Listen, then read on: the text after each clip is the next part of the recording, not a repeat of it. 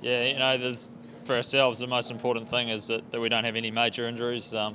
Obviously, it's a really high risk in those kind of situations that you could have a potential for an injury. But no, I think, you know, I was really thankful when I did manage to pop my head out from where I was held up after the incident, that you could see everyone's helmets and that they're all right. And, that's definitely the priority at that stage, is, you know, making sure all the guys are all right, because everything else you can fix.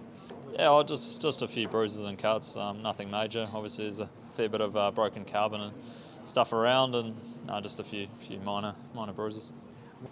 Yeah, well, for us, obviously we've got pretty significant damage. I think anyone that's watching would be able to tell you that without needing too much explanation. But the guys are pulling together at the moment. Obviously, we've just craned out, so they're just assessing, you know, how bad it is, and, you know, we'll put together a reasonable you know, goal of what we're trying to achieve. And we'll definitely be back out racing at some stage. We're not sure whether we'll be able to do it overnight, but no, we've got a great short team, and this kind of stuff, you know, pulls us back together, and we've got a really resilient bunch there that'll be back fighting. Yeah, well, for ourselves, you know, it's something we've got to go and review as well, and you've probably got a better understanding from watching it from the outside than we do.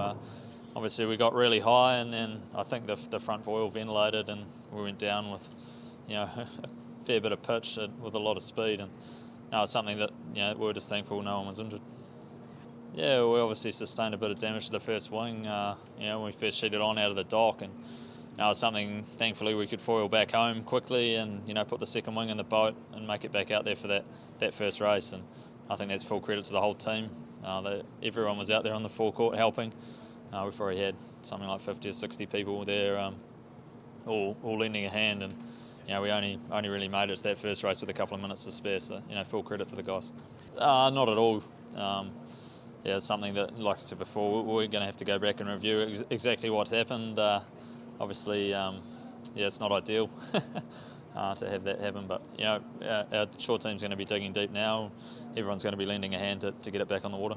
Yeah, well, the three of us that were on the high side, it was Ryder with us sitting in there, and one of our chasers picked up the other two after, you know, we'd given them comms that they were all okay. I think it was something that was a great deal of relief to myself and a few of the other guys on board, that you could look around the back and see all the helmets, know everyone was all right.